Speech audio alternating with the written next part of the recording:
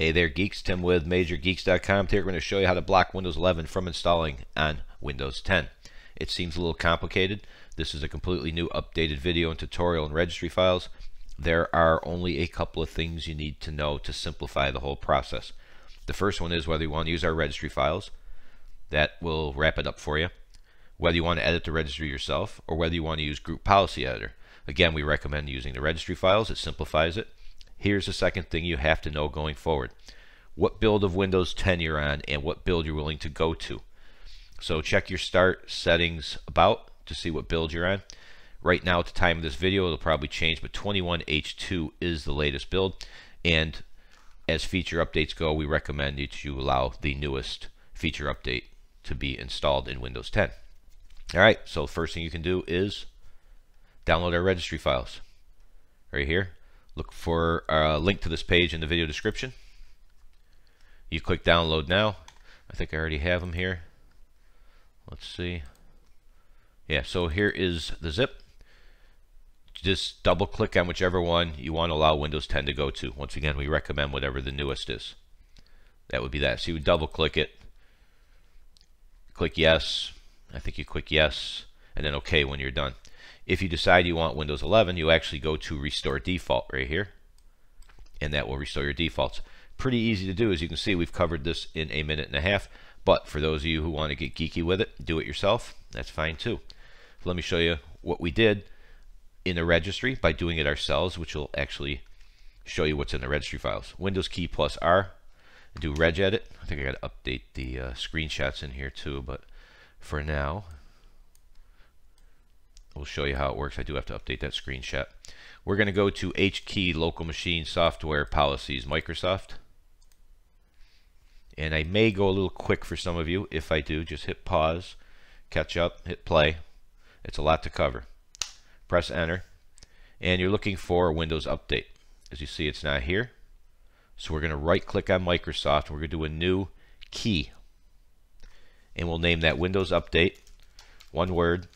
Capital W, capital U. I have to keep moving this as we go. Now we have the new key we need. We're going to need to create two things here. Once again, I got to update this. Shoot. Maybe I did. Give me 1 second here.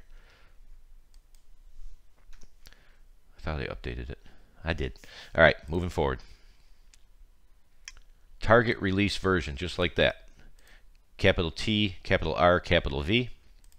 Right click over here on the right side of Windows Update, new, D-word 32-bit value, type in or copy and paste target release version.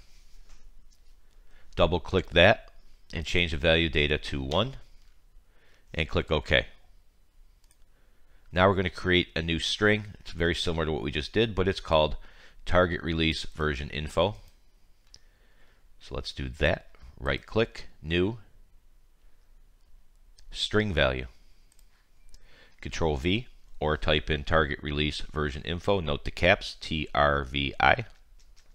Enter. This is where you need to know which build of Windows you want to go to. So we're going to double click this new string, and here's your value data. Type in, let's use 21H2 for the example. Click OK. Now you can see target release version, value data 1, target release version info 21H2. And there you have it. I'll update that screenshot when I'm done here. As I said, the whole thing was revamped.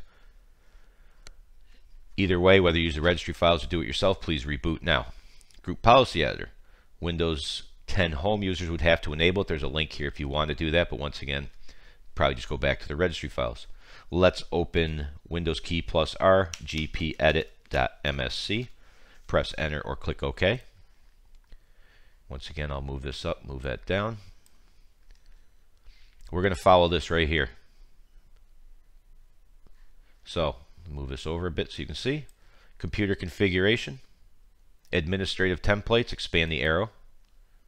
Windows component, expand the arrow. Windows Update. Right here. And as you can see, manage updates offered from Windows Update. Double click on select the target feature update version. You can see that right here. and we're going to actually enable it, I believe. Let's see here. There you go. So double click that. Click on enabled. And here's your target version for feature updates. So you do 21H2. Just like that. Then you click OK, and you're all done with that. Once again, you'll need to reboot. Change your mind, just come back and change it to not configured, and you'll end up getting Windows 11 eventually. Pretty easy to do, right? So once again, as you can see, we're 5.5 minutes in. However, I could have done the video in under 2 minutes by saying download the registry files, let it double click the one you want, double click it when you want Windows 11 back. Really super easy to do. So this was in beta months and months and months ago, and now everything is working the way it's supposed to. So there you have it. That is now how you block Windows 11 from installing on Windows 10. Thanks for watching as always. See ya.